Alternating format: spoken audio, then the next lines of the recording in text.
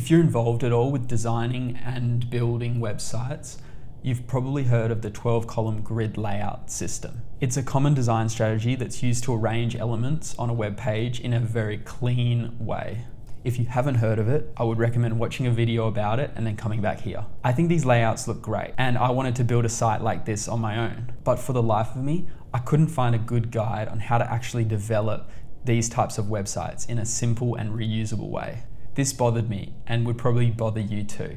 So I've done the hard yards and created this guide on how to build and develop your own 12-column grid layout website. If you find this video useful at all, I would appreciate a like and/or subscribe. I'm a small channel trying to grow, and that would help me reach a larger audience. So without further ado, let's get into it. Okay, so here I am in Figma, which is a design tool if you haven't used it. I've gone and created this design using the 12-column grid system. In this frame, we've got the layout grid. You can set it up by adding a layout grid to it, and then you can edit it. So in here, you can set it to columns. 12, this is the color that shows up. I always set the margins to 20 and the gutter to 20. The additional thing to this, which I add, is I want all my pages to kind of be one screen at a time. When they scroll, they kind of fill the screen. What I do is I have 6 rows. So just like how we had the 12 columns, you would set it up with 6 rows. Again, 20 by 20, so it gives the right sizing. Another thing is how you turn on and off the grid. If you're in Figma, it's Shift G. We'll turn it on and off. Another key thing that I'll cover is with text. If I highlight this text, you'll see that it's boxed around the letters. There's no extra white space. And I'll show you in this settings here, you have the vertical trim in Figma. You can have it showing the white space or cutting it off. This is something that you want to do with grid design because it's all about lining everything up. You want to cut off that extra space so that it's actually using the grid how it should be and using the edges of the text. This is important to remember. Once we get to the developing, I'll show you how to actually do that in CSS. This is the layout, and if I turn on the grid, you'll see how it kind of works. We position everything on the grid. It's always using the grid in some way. Some side of it is attached to the grid. This image, for example, it's filling this grid space. Here, we've got this container, which will be this and this, will fill the grid, or like sections of the grid. This is where a bit of your creative freedom will come in. Because I use the 20 gutter and spacing between the grid cells, whenever I have like an auto layout part, I will also have the space between as 20 to keep it consistent, and then align it to, this one's aligned to the right side of the grid and the top. And then this part here, I did the same. Well, okay, I didn't do the same. I did 10. I did half of what the grid spacing is. It's just a bit of a creative license to do what you think looks good in the context. But I would always keep it as a multiple. This, for example, is half. Something close and consistent.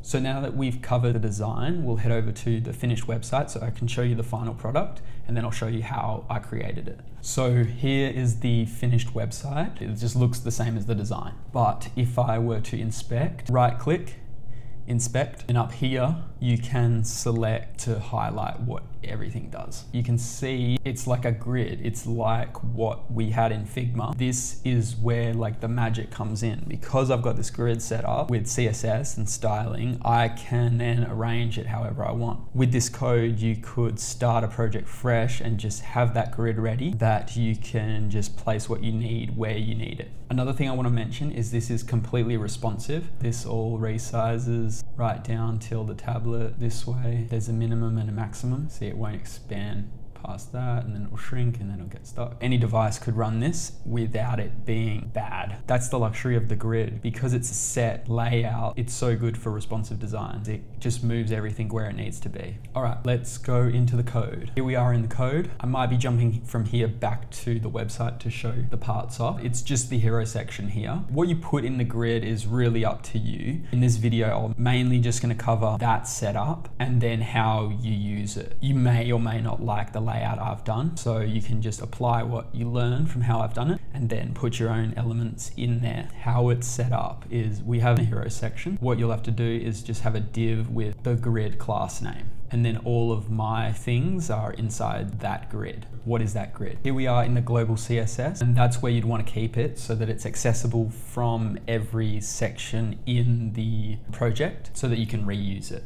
I have the height as 100 dvh, which is dynamic view height. It'll set the section to the browser height. I like this type of approach because then you can design based off, this is what they'll see. They scroll down to the next section, which is another full page. That's just how I like to do it. Instead of just adding sections down, you can kind of have a bit more control. You have a min height and a max height, and this is to stop it growing too big and shrinking too small. If somebody has like a crazy big monitor, there's a maximum height that it can hit, and it keeps it nice and consistent and just stacks the sections. We have a max width of 1440. And that just means that once it starts expanding too wide, it just keeps it in the center nice and clean. Now we actually get into the grid setup. Display as grid, position relative. And I should mention that when you develop, you should develop mobile first. These settings here are for the mobile, and down here we have the desktop. And I don't think I actually showed it. Across in here, I have the mobile design of it. And when you do the grid on these, I like to use a 4 grid across and then 6 down. And I keep the gutter at 10 pixels instead of 20 because you have less space on the mobile. Here is where we actually set up the grid. We have a grid template columns. We have 4 by 1 FR, which just means split it evenly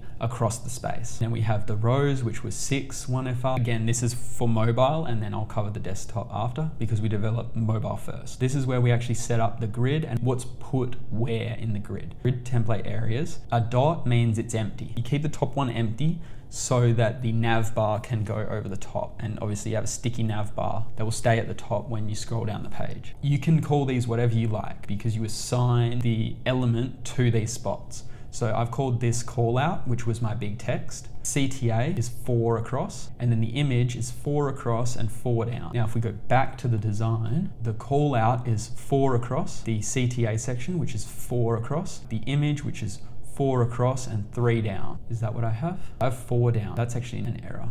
But if I take that, it will still be the same. But see how in this code, you can kind of visualize the layout just by the words. Padding on the edges is 10 pixels. Inline is actually mainly there just for desktop to keep everything in the center. Here we have our desktop grid layout, and it's the same type of thing. You have a min height, a max height. It's just for the growing size, but this is where we have the 12 columns. But we still keep the 6 rows from the mobile first approach, and then we define the new grid template area. We have the call out, which is 2 rows all the way across, and if we go to the design, we'll see 2 rows all the way across. We have the image, which is 3 high by 5 across, 3 high by 5 across. We have a space, and then we have the CTA kind of like in the middle. 5 across, there's a space in the middle, and then we have the CTA going pretty much all the way, and then the gap and the padding at 20 pixels. That is how you set up the grid. You then apply it to this outside div, and you have your elements inside. So if I were to look at this call out container, and this is where we use the CSS inside of each component,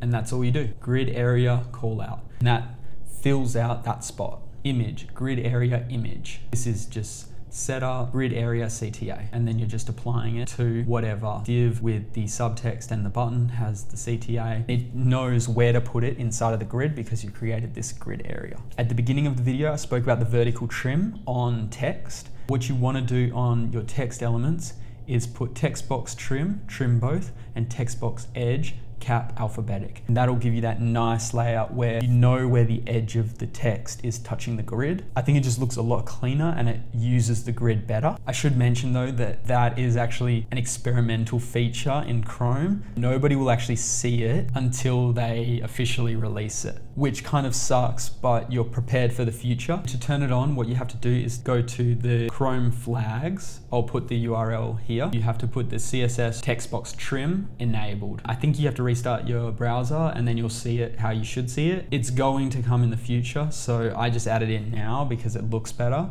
And then it looks slightly worse with the white space, but there's not much you can do about it until they add the feature. This is the best way to get what you want and get it looking as close to the design as you can. So that's the video on how I'm going to use the 12 column grid layout in my future development. Hopefully this was helpful for you and it will get you started developing using the grid layout. I'd love to know what you think. So if you could leave a comment down below and give me a like or subscribe, that would be greatly appreciated. Thanks for tuning in.